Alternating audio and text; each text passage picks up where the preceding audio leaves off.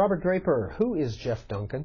Jeff Duncan is a conservative freshman, a Tea Party freshman from the 3rd Congressional District of South Carolina.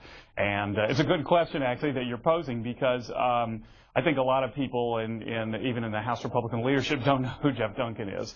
Duncan is really the protagonist of my book in a lot of ways. And on a couple of levels, I think he's worth considering. First, because as one of the more conservative Tea Party freshmen, he's the straw that stirs the drink in the 112th Congress.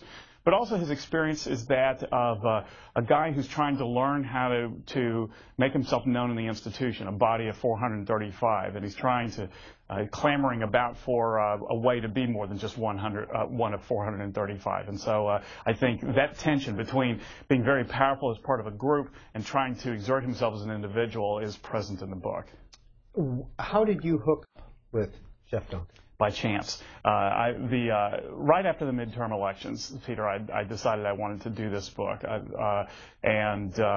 Once I convinced my publishers to let me do it, I then showed up to the orientation meetings that the freshmen were having here in Washington in the middle of November, and I just grabbed Duncan in the hallway. He was one of 2 or 3 people walking in, and told him what I was up to. Did you know who he was at the time? I did not. I mean, I knew his name. You know, he was one of these 87 Tea Party freshmen, but I knew nothing else about him, and he was one of a few people I accosted that day. But then we sat and talked in the coming days, and what I liked about Duncan is he's a very forthright guy, very ordinary, and so I thought, you know, this guy could be my everyman, as I sort of he's sort of the vehicle through which we learn how a bill is passed, how one tries to exert oneself on a committee, but then the additional dimension of him being voted by Heritage Action as the most conservative member of the entire body of 435 House of Representatives was an added bonus. Did that surprise you after you got to know Mr. Duncan? Not especially, no. No, he's from a very conservative district, and when he ran for Congress, he ran on a set of principles. All these guys pretty much ran on something called a pledge to America, but his was ratcheted up. I mean, his was very specific in terms of the right to bear arms, the belief that God should not be routed out of government, but instead should be an integral part of it. And so no, his conservative bona fides were pretty clear to me. What's his view right now about the 112th Congress and their legislative process and progress? I think he was frustrated by it. I mean, he believed that the Republicans compromised too much, and that in the debt ceiling deal, for example, he did not vote for it, did not vote for a number of the continuing resolutions used to fund the government because he believed that government was still spending too much, needed to be slashed more.